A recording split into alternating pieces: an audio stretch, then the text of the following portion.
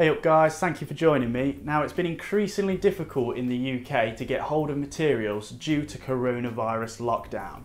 So I've set myself a challenge this week of only making something out of scrap material. Now the thing I need to make is a workshop stool. I've not had one for a while and it's caused me problems when I've wanted to do things like TIG welding and stuff like that.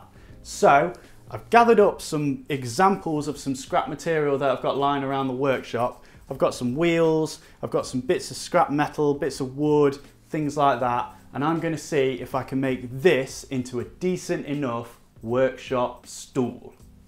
Now the scrap that I've got to work with isn't that bad. I've even got some casters which will be really useful, as having a stool on wheels will be really beneficial in a workshop that's so small like mine. Another thing I've got is this threaded bar. Now this will allow me to have a seat that is height adjustable, so that's quite valuable. And another thing that I've got is this huge piece of box section. Now that means I should have enough material to have 3 legs of box section coming off a single stem, and each one of those having a wheel on. So my first port of call is to start measuring up and cutting the box section.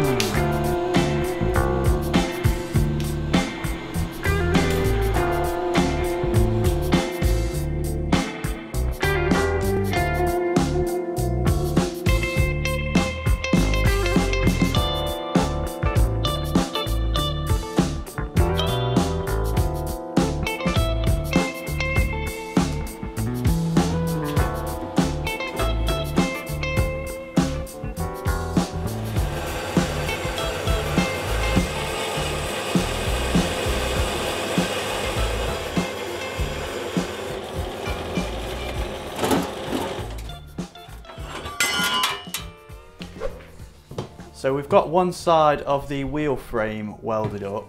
Now I want to talk to you about this thread. I've popped a nut on like that, and then I've got this big penny washer.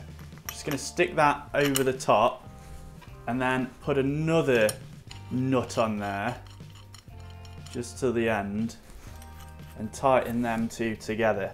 Then what I'm going to do is I'm going to weld this nut to the threaded bar so that it can't go anywhere, so it acts like a cap. And then I'm going to tighten this one up to it, and may even stick a few tacks just along this edge just to keep that in place as well.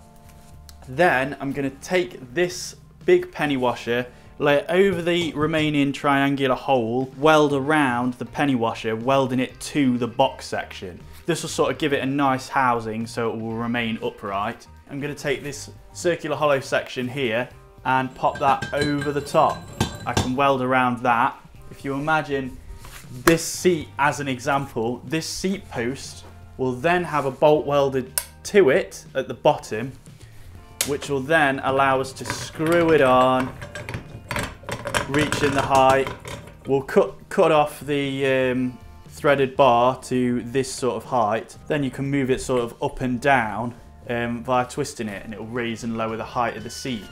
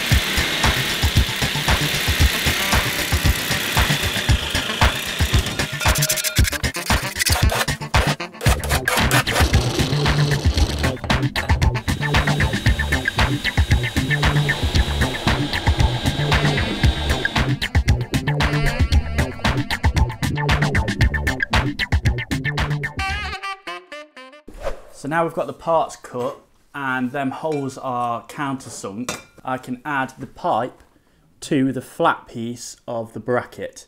Now it's going to go in that hole there, and then I can just stick on the square, magnetic square, and it'll hold it at 90 degrees. Once I've welded around this edge, I can weld around the top, and once we cut the MDF, we can pop a hole in there so that this protrusion will fit inside that hole.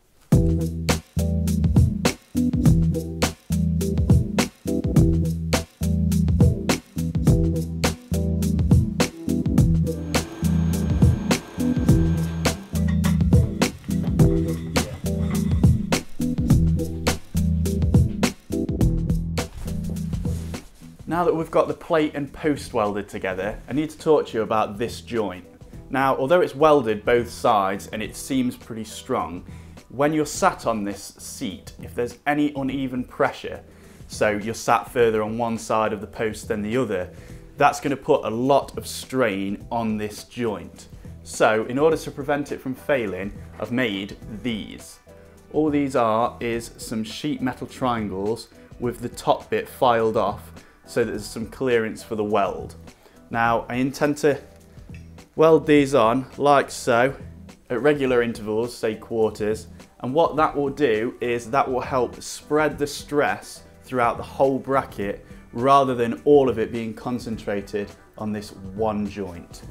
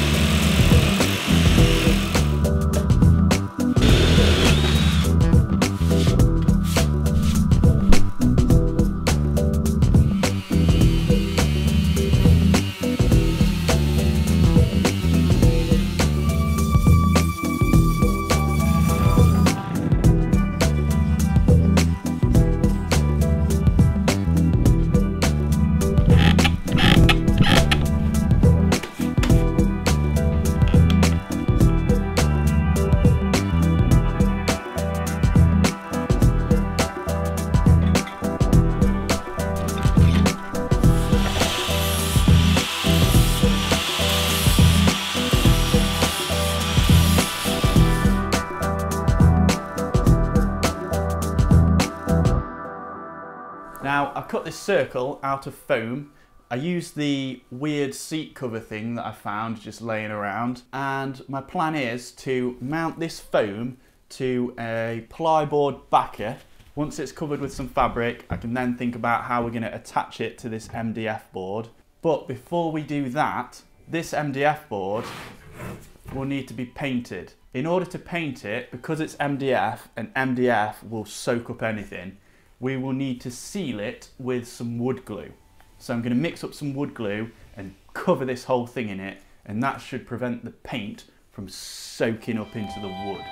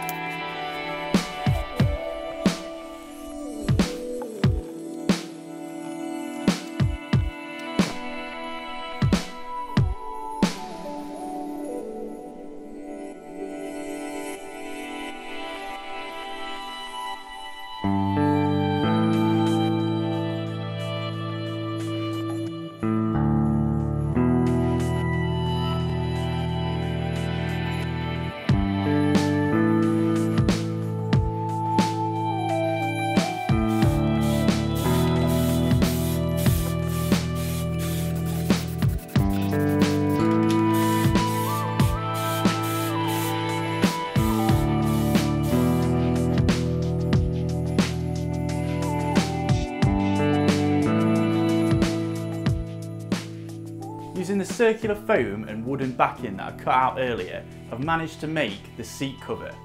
Now, I didn't have any material lying around the house that I thought was good enough to use, but then I found some old bandanas So I've managed to make this.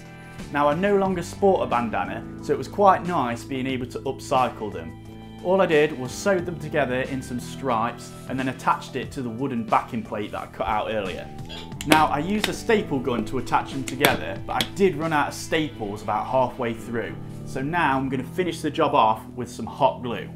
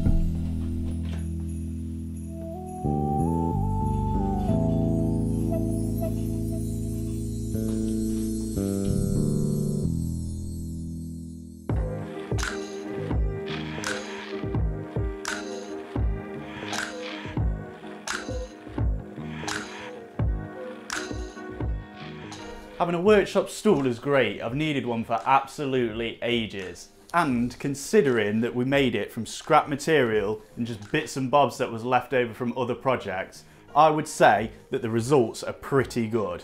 Please let me know what you think about the stool in the comments section and like and subscribe for more. If you've enjoyed this video, please share it with one other friend who you think will enjoy it too, and stay safe. I'll catch you on the next one.